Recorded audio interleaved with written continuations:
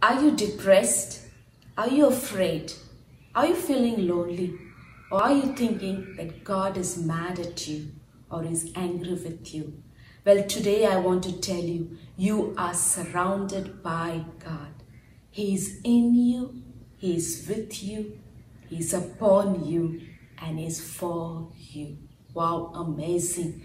A complete protection for the one who loves God, for the one who follows God.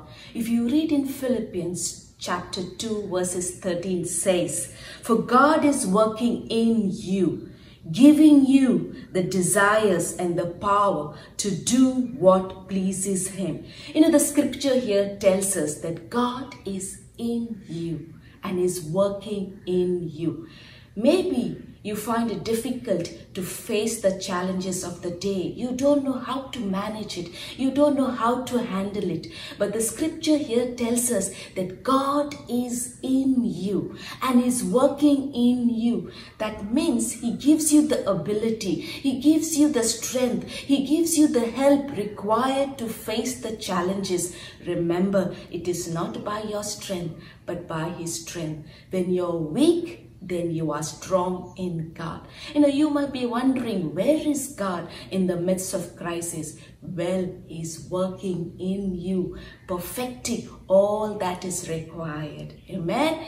God is in you. Secondly, God is with you.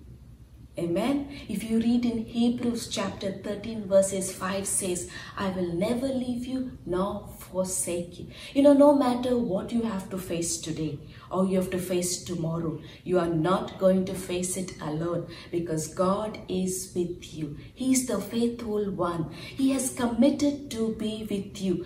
And when He is with you, you are never going to lose. You are going to have the victory. Amen. He is with you.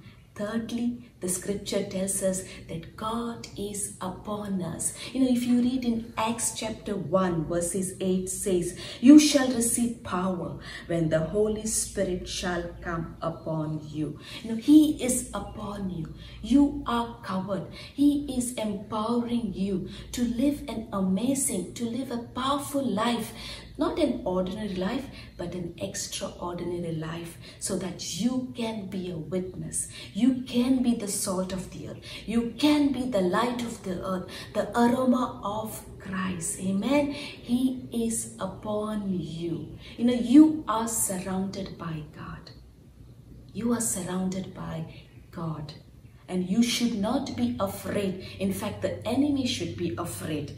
And not only that, He is in you, upon you, and with you, but He's also for you. He's not against you. You know, He's not angry with you. He's not mad at you. You know, He loves you with an everlasting love. If you read in Romans chapter 8 verses 31 says, "If God is for you, who can be against you?"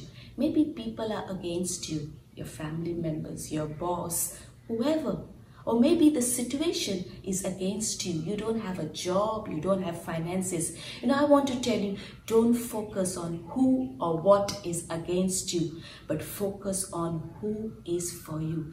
And God is for you. And if God is for you, He's very well to change your situation for you. And if you still doubt that God is for you, have a look at the cross. He died for you.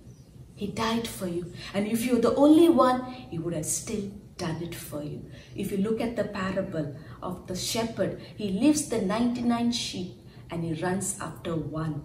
You know, it seems very funny, the shepherd leaving the 99 and goes after the one. But it isn't funny when the one is you. You matter to God. You know, He is for you. He's not against you. You know, I want to encourage you, all of you, be assured today that you are surrounded by God. He is in you, He's with you, He's upon you, and He is for you. He's not against you. Amen. God bless you.